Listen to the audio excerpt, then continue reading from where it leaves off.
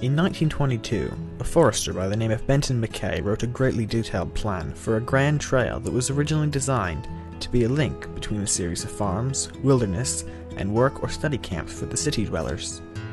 In 1922, Major William A. Welsh, the director of the Palisades Interstate Park Commission, suggested to McKay that he publish his idea to the world.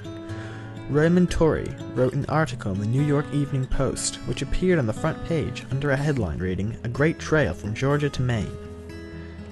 The Palisades Park Trail Conference immediately adopted this idea as their main project, and on October 7, 1923, the first section of the trail was opened to the public. In 1948, Earl Schaffer completed the world's first documented thru hike. Later, in 1998, Schaffer hiked the trail again, at almost 80 years old, making him the oldest person ever to hike the Appalachian Trail. In 1955, at the age of 67, Emma Gatewood, upon discovering that no woman had ever hiked the entire Appalachian Trail, set out to prove that it could be done.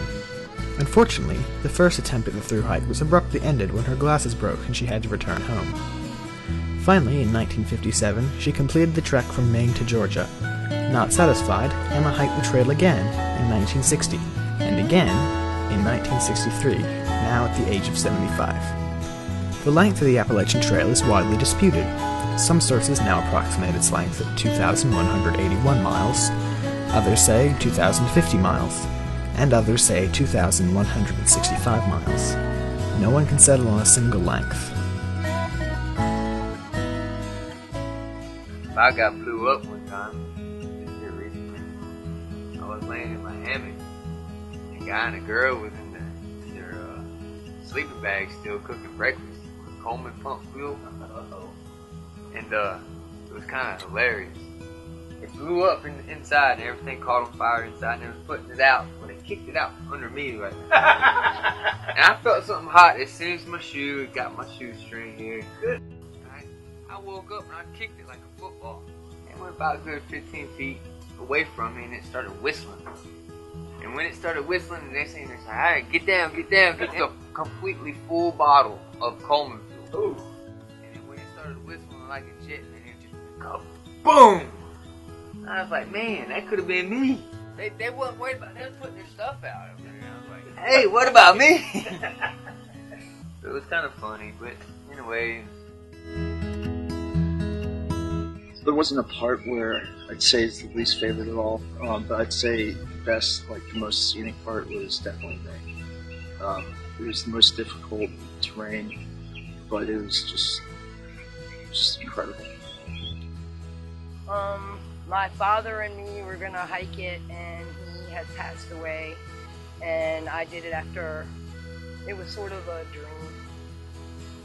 Oh yes, I've encountered a lot of bears. When all my clothes are moldy and damp and wet. That would be my worst day, just being out here. The people and the AT community.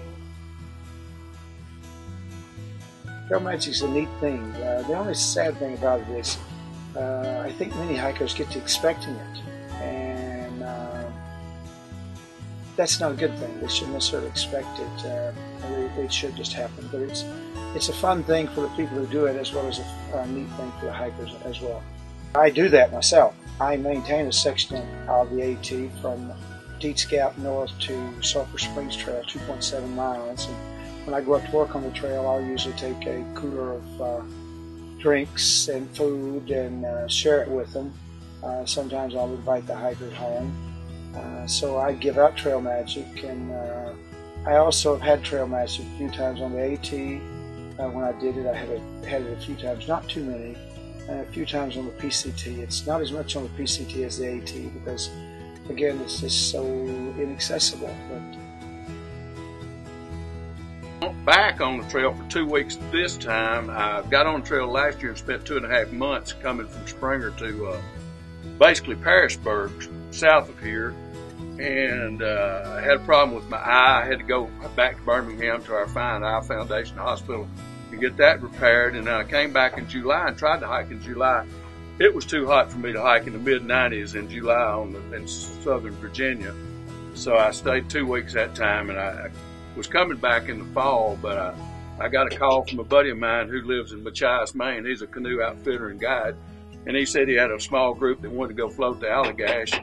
Did I want to come join that small group to float the Allagash? I said yes. So that's what I did last fall, and now I came back. 2 weeks ago today, I got back on the trail and hiking north, continuing on. I haven't purified none of my water the whole way. Everybody else, they're using my iodine drops, little drops put in it, or even a filter. I just take my bandana here, cover my hole, dip the cup in it, fill it up. That's all I do. And haven't been sick yet. Knock on wood.